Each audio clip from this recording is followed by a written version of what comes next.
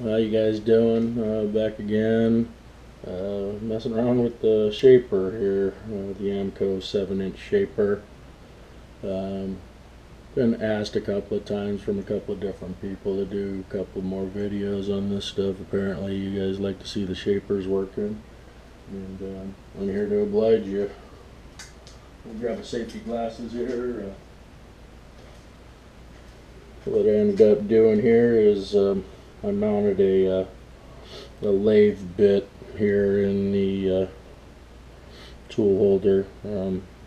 Didn't have anything else handy, so I just used another piece of rod here as a place keeper and all that good stuff. Got it wrenched down nice and tight and messing around here for a little bit, and just here to tell you that you can use regular carbide lathe bits. I think this is C6 that's in this one here, if I'm not mistaken. My eyes are getting bad, so I couldn't tell you for sure. Oh, excuse me, it's an AR. It's an AR bit. But anyways, I'm trying to reduce the thickness the real slow way on the shaper, and I tried to put some high-speed steel against this this tool, but man, it's tough. Whatever this stuff's made out of, it's pretty tough. So I just decided to use the carbide lathe bit here, and include you guys here on what I'm doing. Basically, I got to reduce this in thickness to fit inside of this tool holder here. This is carbide 2. It's a C2 carbide, I believe, and I got to reduce it to fit it in here. So I got a one-piece tool that doesn't have any chatter.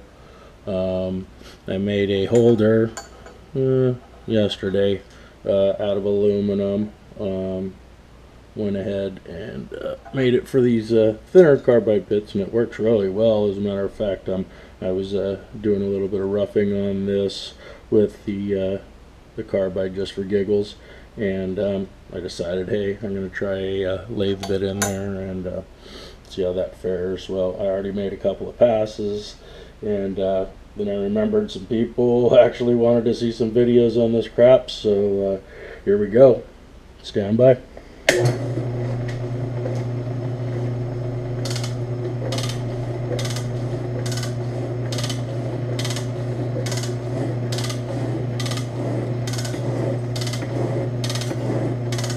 It's smoking a little bit right now because I dropped some oil on it.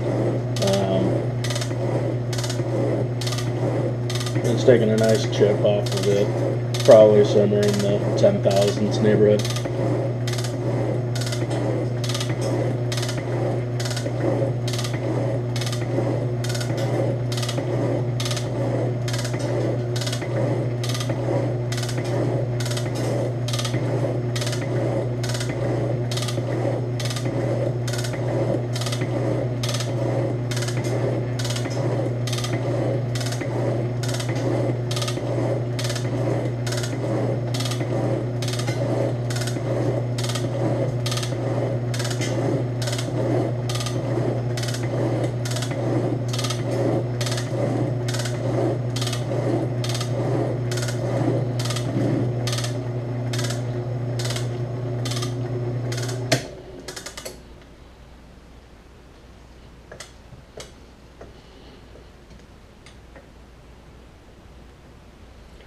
Alright, we'll reset this.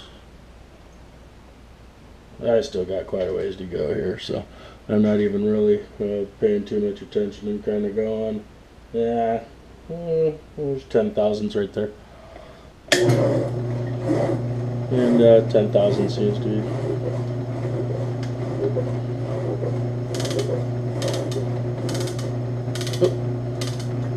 Right way.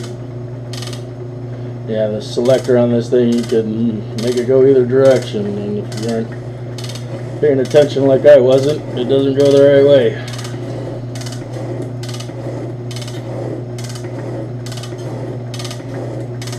Hopefully in a few passes the oil that's on there will dissipate and we won't get the smoking anymore.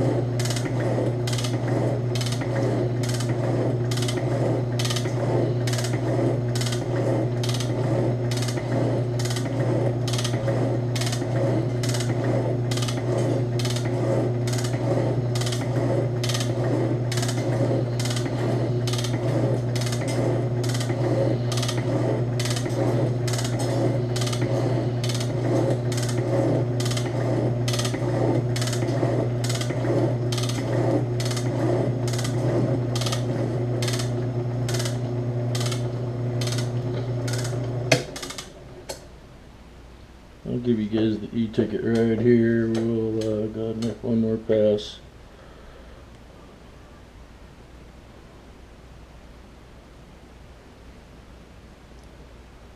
Alright, so we're going to come down another 10 thousandths. Let's go 15.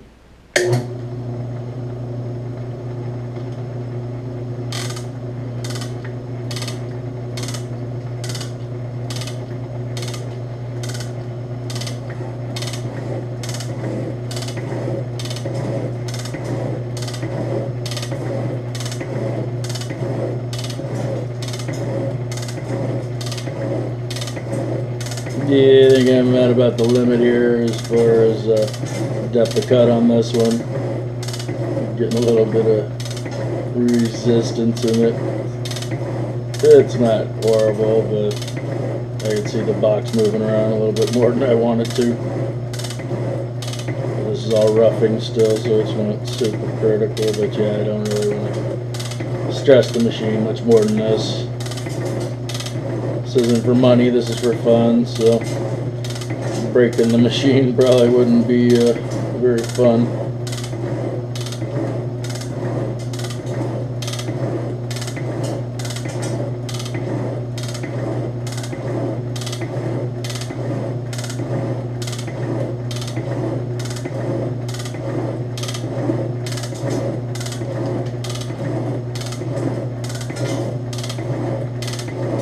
I suppose it could slow the machine down and probably take nicer cuts.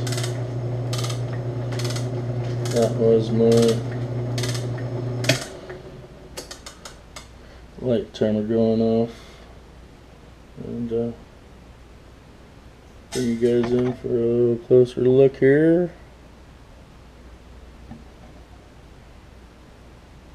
Pretty nice. Thanks for watching.